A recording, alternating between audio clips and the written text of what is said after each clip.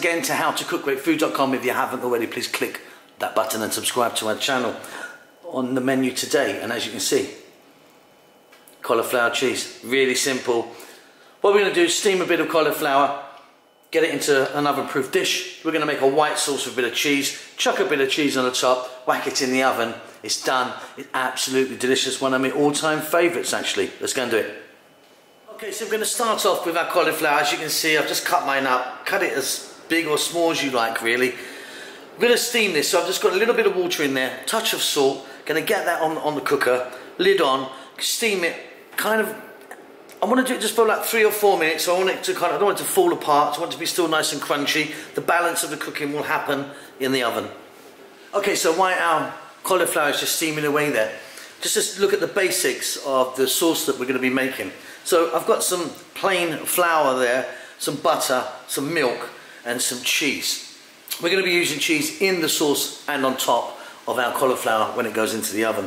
Now we can be adding different spices. You could be putting some nutmeg in here. We're going to be adding some salt and pepper, oregano, sage. I mean, you can take it in any direction you want, or just salt and pepper, and that's it. Very simply, we're going to get this in a pan and we're going to start to slowly cook it. I'll explain more as we're going along. Drained the water off, and I've now got it into this glass oven-proof dish. You can be using ceramic or metal if you wanted. Also, I've grated my cheese. Let's get over to the cooker.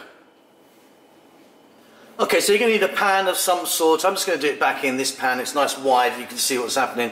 It's actually probably a bit big. You kind of want like a nice small saucepan, but just for demonstration purposes it works well. Okay, get your butter in and melt it. Now you want to do this on a nice low heat. Let's melt that nicely and gently. And again, we're going to be adding flour to that, mixing it in and making a roux. Or quite slow. That's what we want to do. I'll be back in a moment when that's melted. Okay, so there's our butter melted, and that was like kind of a heaped tablespoon, I suppose. Now let's go in with our plain flour. I'm going to just sprinkle that in there.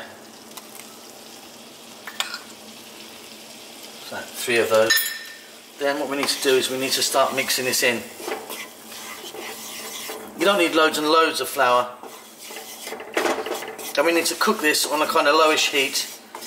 And as you can see, it's kind of forming together, which is called a roux. We're going to cook that. And what you're looking for here is a kind of shortbread, a kind of biscuit, or a cookie smell, as you'd say in the States. So we're going to slowly, we're not going to make a load of this sauce, and this is going to just be enough, I think. So we're going to slowly just keep moving this around on a kind of gentle heat. And we're going to do this for about 4 to 5 minutes. Keep it moving all the time. Okay, so this is cooking beautifully.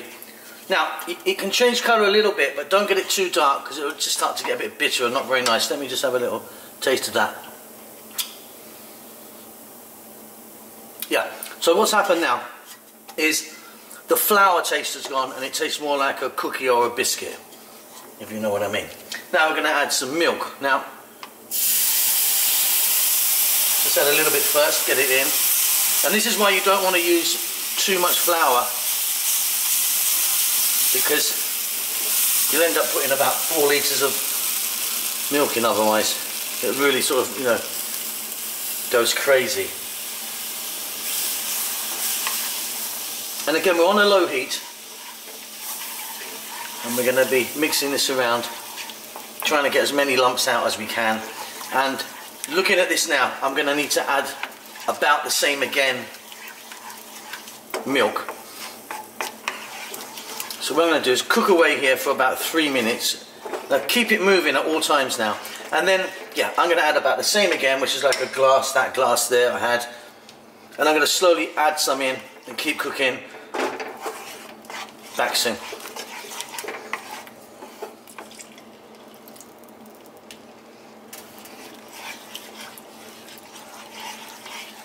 There you go. So that was like twice the amount of milk, so 2 glasses. Now really it's quite lumpy still. Don't worry about that, because I'm going to whiz this up in a minute, get it really, really smooth. What I'm going to do now is I'm going to go for some black pepper and some salt. Now you could be now putting in a bit, like I say, of, well, anything you like really, but what's very common, let's get that salt in there, nutmeg.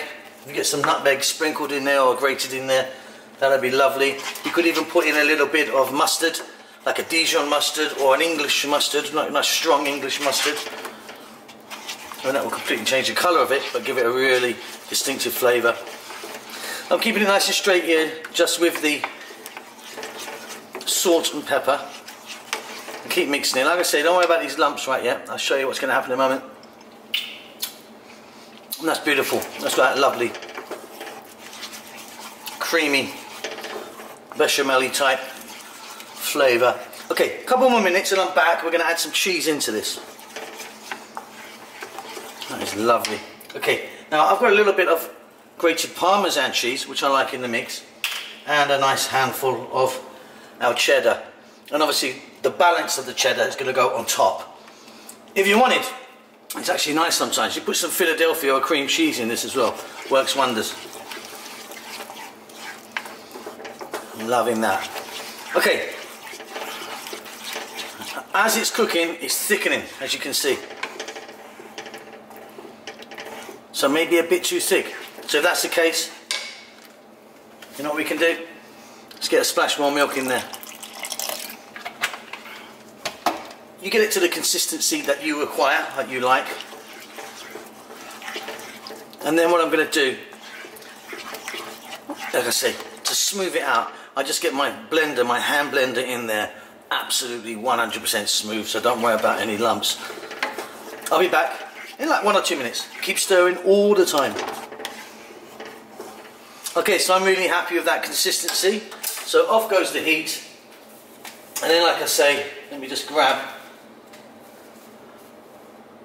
my blender. I love these. I've told you about these before. If you're regular to the channel, go and buy one. They're really, really cheap. They're amazing. We use them all the time. Great for soups and whatever. So I'm going to blend that up, get that in. Zoom! Beautifully smooth.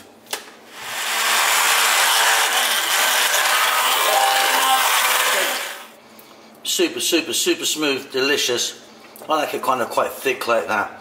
Right, really simply, we're going to get that onto our cauliflower, get some cheese on, get it in the oven. It's going to be done.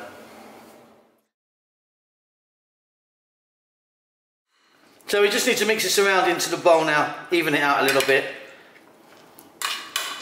And we're simply then going to get some cheese on the top, get this into a preheated oven. Now look, everything is cooked in here, isn't it? So all we're doing is getting that kind of lovely cheese melt over the top. We're not trying to bake anything particularly. So what I'm going to do, preheated oven, and I'm just going to go max, full max heat. Pop this in. It's probably going to take about 8 minutes maybe. That's going to be delicious. Okay, that's good. Get some cheese on there now. There's a nice bit on the top. Really simple this. I mean, really sort of lovely comfort food, I find this one. And it goes there. Now if you wanted, you can put some more nutmeg on the top if you were using nutmeg or a different herb. In fact, let me grab some of this, my favourite at the moment, which is smoked paprika. I love that. A little bit out on the top. Okay, in the oven. Mine's going to be 8-9 minutes, full blast, preheated oven. See you when it comes out. Alright, there you go. That's it, 8 or 9 minutes. Fantastic. Hope you enjoyed that. Don't forget to subscribe to our channel. We'll see you soon. Lots of love.